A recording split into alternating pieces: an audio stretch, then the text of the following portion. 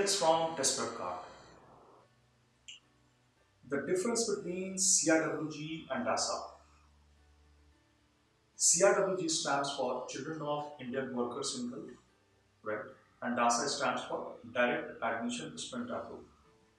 Both these, both these schemes are part of MHRD by Government of India. Let me tell you the basic difference between these two. DASA is for the Indian expatriates all over the world, wherever you live, right, to all 62 countries. Whereas CIWG is restricted only to GCC countries, I mean Kingdom of Saudi Arabia, Bahrain, Qatar, Oman, Kuwait, UAE, right. Second and the most lucrative difference I would like to say is of the fee amount that you pay under these two schemes. Currently, as of now, the fee under CIWG is only 8,300 US dollar for a 4-year degree for BTech and BE in all these 54 centrally funded institutions in India. Right. I repeat, the fee under CIWG is 8,300 US dollar for a 4-year degree of BTech or BE. Correct. The fee under DASA for 4-year degree for BTech or BE is how much? US dollar 32,000. It is approximately 4 times, right? So this is the main difference. Because of that, now people are looking towards CIWG. Third difference. Under CI, in order to take advantage of CIWG, you should have done 5 years of education in Gulf countries. For example, if you have done 4th, 5th and 6th, after that you need to do 11th and 12th from GCC countries also. This is mandatory.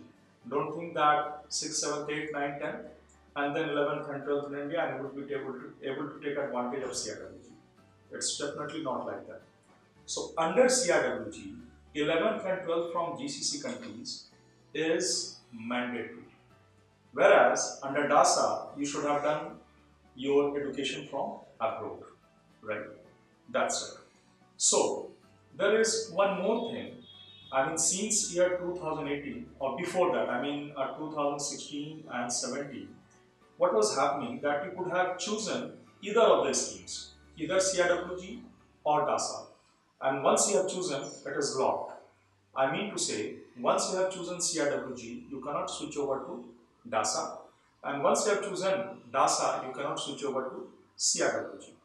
But since 2018, Government of India did a fabulous job that now you can choose either of the schemes and later, whatever scheme you want to get into, you can have. Correct? I mean to say, let me translate this in a very simple way. That for example, definitely because the fee is less, one would definitely go for CIWG. After that, just because of your SAT score or for any other reason, if you are not able to choose CIWG, you would be automatically switched over to DASA scheme. So this is a very, good thing that the Government of India has done, right? Under CIWG, 1/3 of the seat of complete DASA supersets of seat has been reserved. So there is a very good opportunity, right? Because these two things are very technical. Another thing is that each year when the DASA brochure comes, there are some changes which are very minute changes, but you need to keep yourself updated very much on time. What I can request you, that the best thing is that you download our app regarding CIWG and DASA in order to keep yourself completely tuned to the latest information so that you do not miss the opportunity even by a single minute. Correct? And it's because we have been telling that these two things are very technical. Sending your applications, deadlines, changing fee, changing the matrix of seats, and a lot of other things. So you need to subscribe to our channel, okay?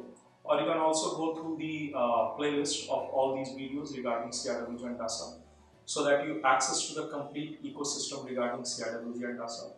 And in order to have your, to get answer to your specific queries, I shall request you to write to info@testprepkart.com So there's a big opportunity. Don't miss it. Thank you.